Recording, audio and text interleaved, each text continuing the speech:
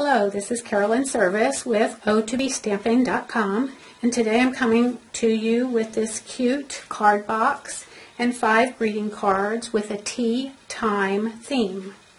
So to get started, we're going to start with the box first, and then I'll show you how to make the card. So for right now, I'm just going to set them aside,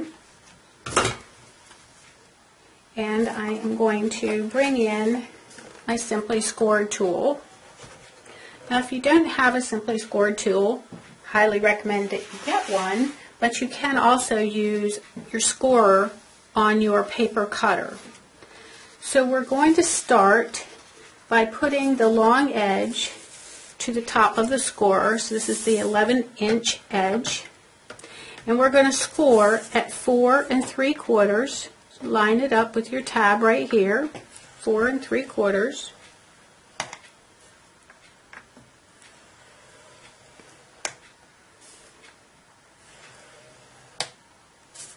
And as also at 6 1/4.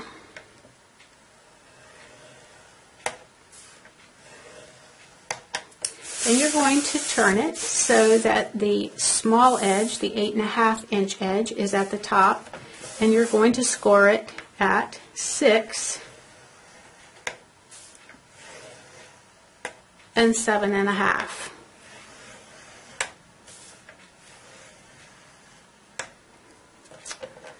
Okay, then I'm going to show you what this looks like actually on a white piece of paper, so that in case you couldn't see that well, hopefully you will be able to see it on here. So again, the scoring is 4 3/4 and 6 1/4 across the 11-inch side, and then 6 inches and 7 1/2 inches across the shorter side of the cardstock, which is your 8 1/2 side, 8 1/2-inch side. Okay, so everybody can see that. All right. Okay, then we're actually going to cut this bottom section out. When you get your kit, this will be marked very clearly for you. Okay, but for right now, I'm just going to do it here. So you're going to just cut along the score lines.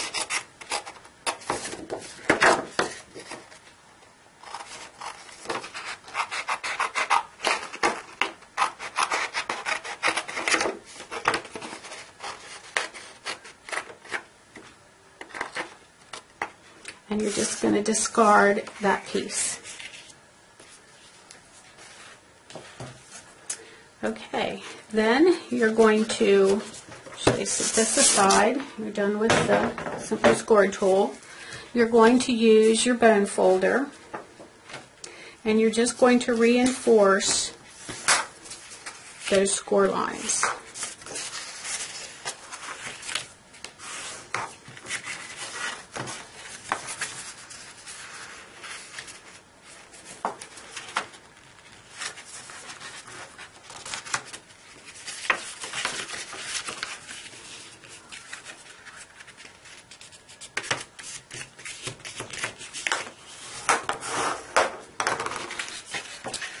Okay. Then you're going to need your sticky strip. Actually, first we'll decorate the front. It'll be a little easier to decorate it while it's flat. So you're going to take your white background piece, and I'll put the measurements for all of these at the end as well, but that actually is 3 1/2 by 5 inches, and you're just going to use your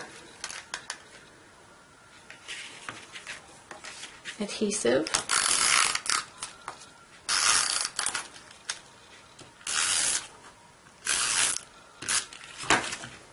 Center that.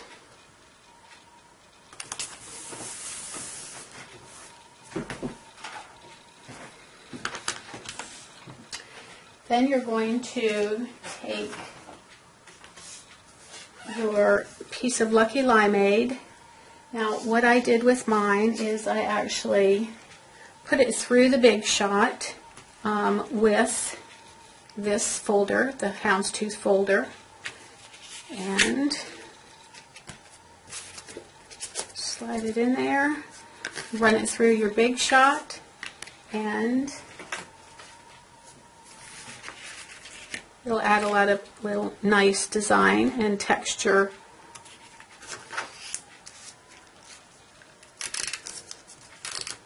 to that piece of cardstock.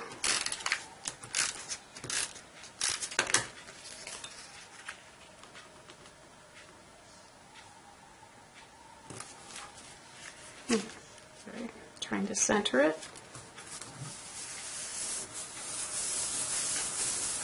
Okay, then in your kit you're also going to have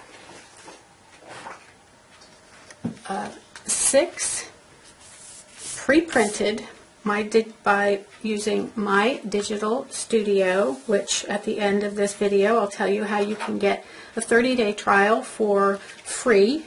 And also they've just reduced the price of My Digital Studio from $80 to $20.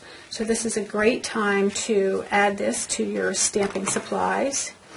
So you're just going to cut out one of these designs, whichever one you think that you would like on the front of your box.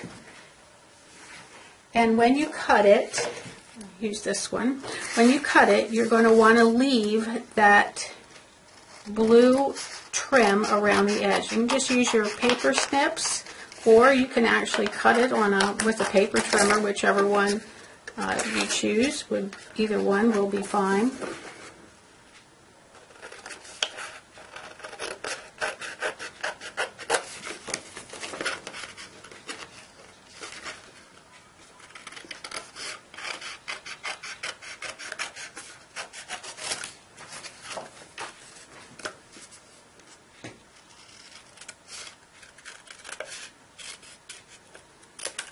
A little bit of white left on here. I'm just going to try to trim that off real.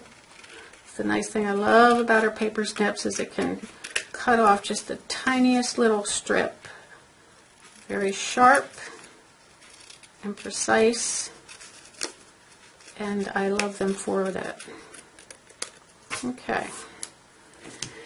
Now when you mount this piece, you're going to want to mount it towards the top.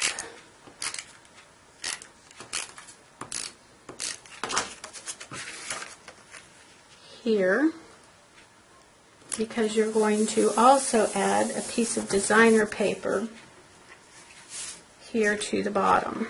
You can use the side that you want showing is the darker side.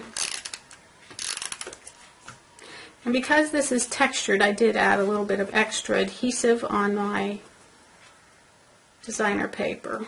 I'm just going to put that across the bottom. Okay.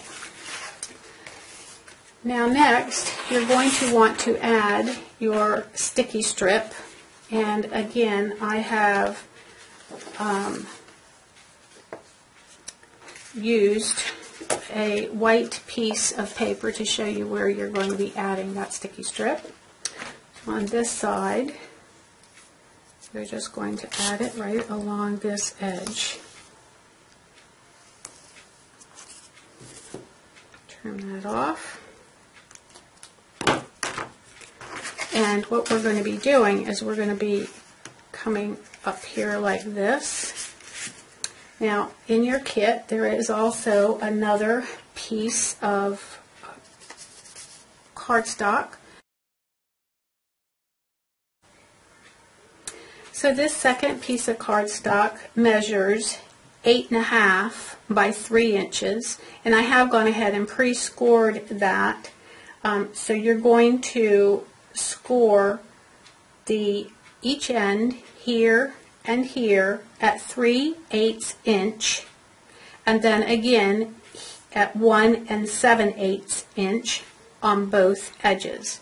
So 3/8, 1 7/8, 3/8, 1 7/8.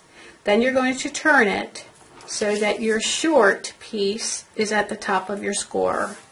and you're going to score a 1/2 inch down the one side. Actually, on your score, it would look like this on your Simply Score tool, a 1/2 inch down this one side.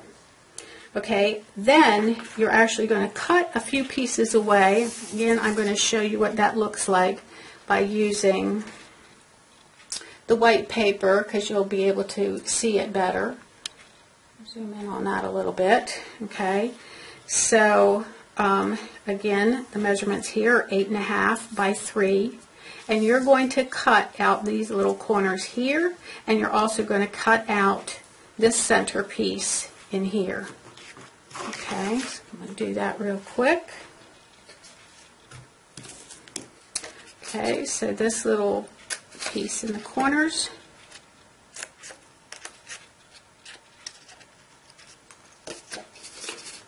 and then this piece in this corner, and then this center piece.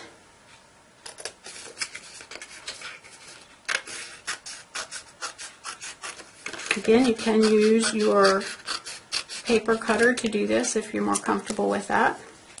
Okay, so then it will look like so. You're going to take your sticky strip and you're going to add sticky strip to your Island Indigo piece that measures 8.5 by 3. You're going to add it there.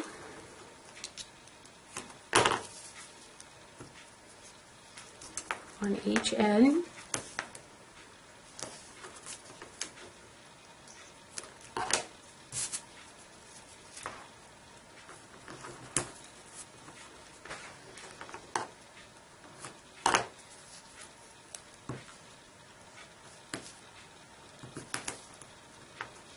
And snip that off. Sometimes too, if you have some difficulties getting the sticky strip to release, you can take your bone folder and just rub over the edge. Rub over the surface, I should have said. Sometimes that'll help it to release. And then if you still need some help, you can take your paper snips and slide it just under the red part, right? I find that it's easiest for me to do it in the center, and then just peel. That'll loosen it up. Whoops. That'll loosen that up. And you can just peel it off. Another little trick I found is sometimes the sticky strip doesn't want to come off your fingers. If that's the case, just take a little bit of adhesive, put it on a piece of scrap paper off on the side of your workspace, and then when you just put it down on that adhesive, it sticks right to it instead of to your fingers. A little tip to pass along.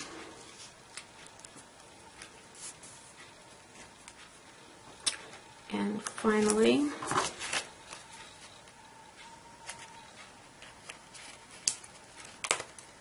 okay. All right, then we're going to get our box back. I'm going to slide this up here for the moment. We're going to get our box back, and you're going to actually take this piece of sticky strip off.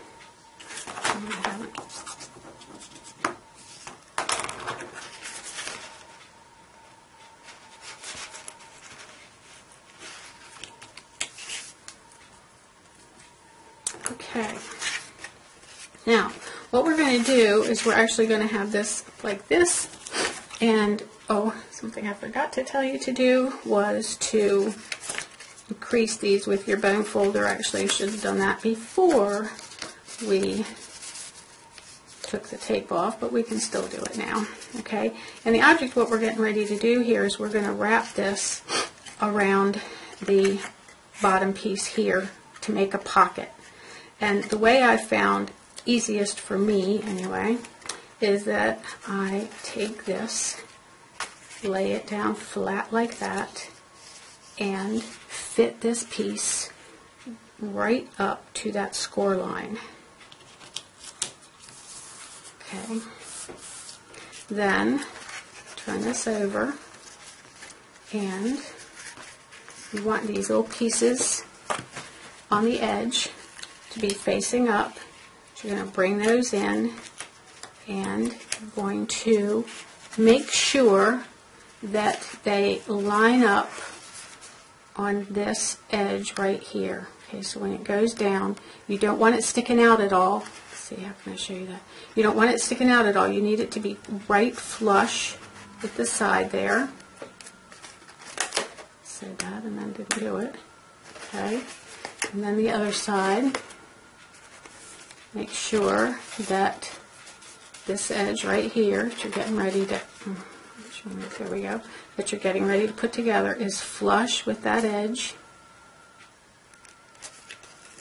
Okay, and then last but not least, you're going to bring this piece up right up to the edges here and the score mark here. And again, you want to make sure that those line up, especially the piece to your right.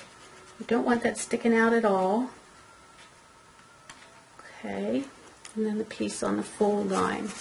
Okay, then you're going to take your bone folder and just press on those tabs on the inside there.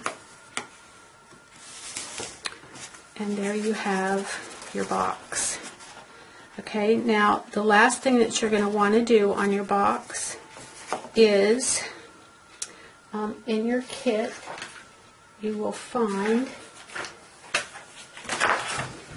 a little teacup. Yours will already be punched out. I'm going to punch this out here. Okay. And that is actually going to go here on the side to hold your ribbon in place. Okay, so you're going to take your ribbon. You may want a friend to actually give you a hand with this so that your ribbon is nice and tight.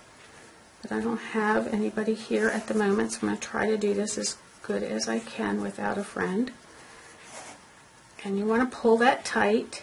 It might help even to put a punch or a stamp set or something down inside there that you can press on. And tie that in a bow.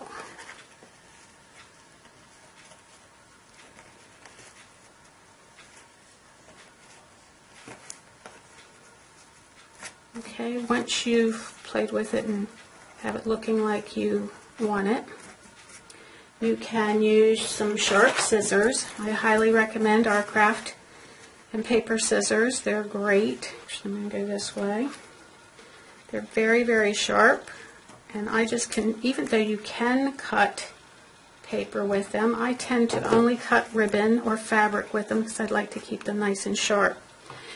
Okay, then you're going to take your little scallop circle that's cut out, or I should say punched out with the 1 1/4 inch scallop circle punch. You're just going to put some adhesive on the back of that. And you're just going to, excuse me, lay that in place right over your ribbon to keep it where it belongs, because when you your recipient of this gift unties the bow, then the ribbon is actually loose. Okay. Scoot this down a little bit so you can see better, sorry. All right, and that's your box. So you're just going to put this aside for now. Okay. A little bit of camera positioning difficulty, but okay. Now the cards are very, very simple. As I said, I designed the card fronts, the actual design, on my digital studio, and so you have several different ones you can choose. We're actually going to make 5 cards. There's enough in your kit to make 5 cards. And each card is assembled exactly the same. So we're just going to put some adhesive on the back of your design, and you're going to mount it towards the top. Then you're going to find a small piece of designer paper, again pre-cut, and you're going to put that down in this space here. So, adhesive, And just place that right in that area. Now it should be cut exactly. If you have any like little teeny bit that's hanging off the edge there, you might have to trim it, but hopefully I've cut it well for you. Then you're going to take this piece, the Lucky Limeade, with your design already attached to it,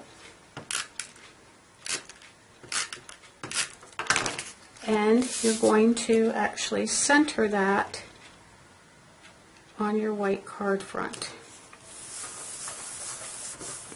Okay, and you're just going to repeat this for all 5 cards, so you will end up with 5 different cards. And there's also envelopes in your kit, and just gather those all up. If you want a little extra little pizzazz, you can always tie an extra ribbon around your cards and envelopes before placing them in your box. And then there you are. You have a lovely gift to give to somebody, a little presentation, maybe a get well gift or just a little birthday present, whatever you see fit or whatever occasion might be around the corner. So I hope you enjoyed this video tutorial. Again, my name is Carolyn Service with www.o2bstampin.com.